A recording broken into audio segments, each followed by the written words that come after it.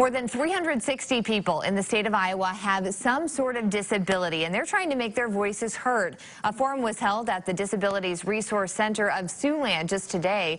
Candidates all the way up to the U.S. congressional level were there to hear and address concerns from citizens with disabilities who feel as though they're not being heard. One of the issues touched on was the privatization of health care and how it hurts people with disabilities. The CEOs and the stockholders of the private companies need to make money. So people are losing services so other people can make money. Another issue that was touched on was difficulties some people with disabilities say they face when registering to vote. Some of the candidates advocating for easier access to voting registration, saying mail-in ballots could be part of that solution.